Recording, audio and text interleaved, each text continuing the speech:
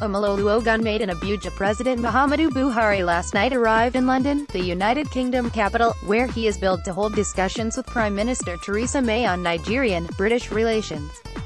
The president, who departed the shores of Nigeria from the Nnamdi Azikiwe International Airport, Abuja, at 4 p.m. yesterday, arrived in London at about 10 p.m. later in the night.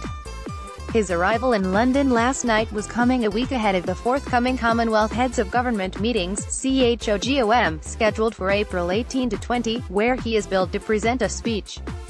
He will meet with May ahead of the meeting.